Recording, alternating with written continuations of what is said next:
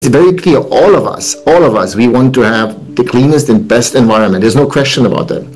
Right. The cleanest and best environment is completely useless to me if I can't keep myself warm and if I can't afford the energy, right? So what Right. comes first is always reliability. Once I have reliable energy, only then can I actually make it affordable. Because it's useless to have affordable energy if it's not reliable. You see, I can have free energy that's not reliable. It's useless.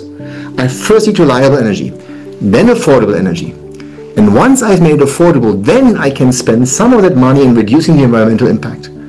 You see, I cannot start here. If I start here, I mean, I can have zero environmental impact, and I can have no energy. Fine. Right? I mean, that's what we had 300 years ago, right? Or so. I mean, you can go back to the past, and that's what many people have said. About things. We can go back to the Stone Ages, to some of the extreme examples, but it's exactly what it is, and it's not about being anti-green or anti-environment. No, it is about logical. You can only be sustainable if you're first economically sustainable, and then you can be environmentally sustainable. The other way around doesn't work. I'm sorry.